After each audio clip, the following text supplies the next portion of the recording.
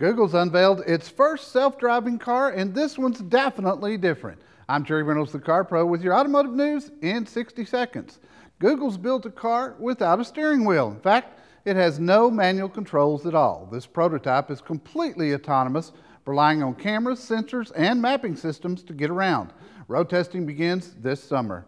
And Honda lost a title they've coveted for years. The Union of Concerned Scientists handing over the greenest automaker title to Hyundai Kia. The Korean automakers, who now make a hybrid Sonata and Kia Optima, get top billing for their efforts to reduce tailpipe emissions and downsize engines. And speaking of the future, check out this Nissan race car prototype, further imagined as a three-wheeled street-legal passenger car.